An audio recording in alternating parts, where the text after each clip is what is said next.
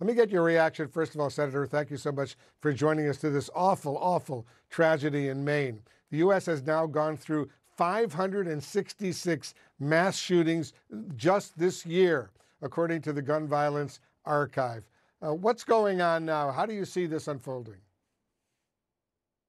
Well, my heart is breaking for Lewiston and the community. Obviously, in Connecticut, we've gone through a horrific version of this in Newtown.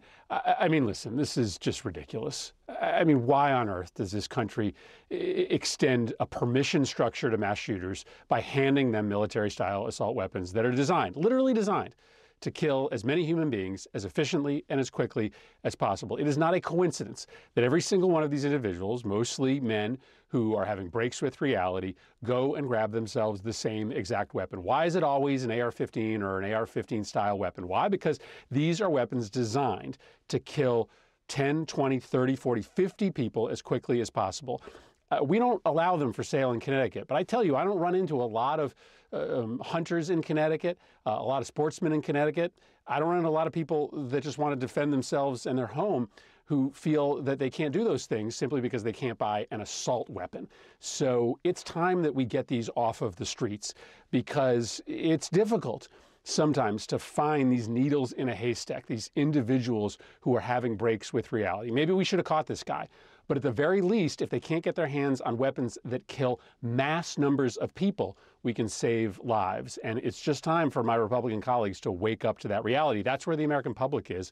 I wish it was where my Republican colleagues were in the Senate and in the House. Democratic Congressman Jared Golden of Maine just spoke at this news conference, which we had in Lewiston. I want to play a key moment from his remarks. Listen to this, Senator.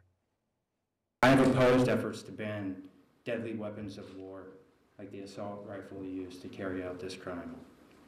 The time has now come for me to take responsibility for this failure, which is why I now call on the United States Congress to ban assault rifles like the one used by the sick perpetrator of this mass killing in my hometown of Lewiston, Maine.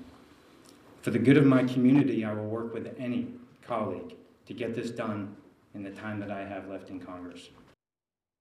Senator, what do you make of that?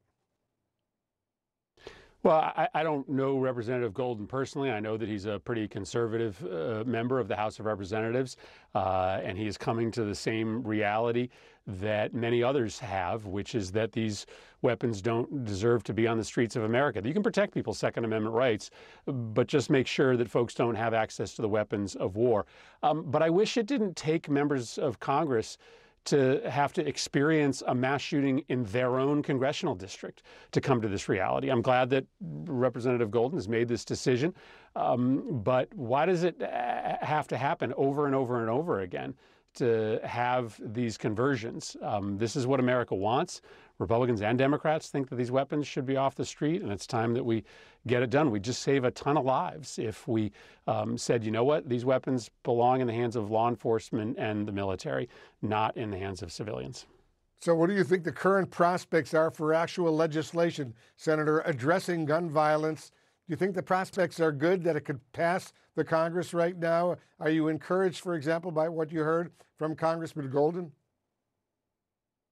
I'm certainly encouraged, and I don't disagree with what my colleague Senator Collins said at this press conference. She noted that we did pass the first significant gun violence bill last year in Congress, this Bipartisan Safer Communities Act, a bill that I wrote.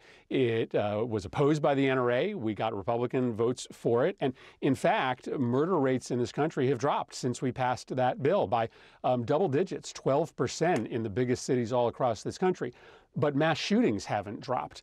And that is because these mass shooters, because they have access to these assault weapons, can continue to carry out these crimes. Listen, I think that it's probably not likely that we are going to pass an assault weapons ban while Republicans are in charge of the United States House of Representatives. I don't know the new speaker. I don't know his views on guns. I'll cross my fingers and hope that he's reasonable.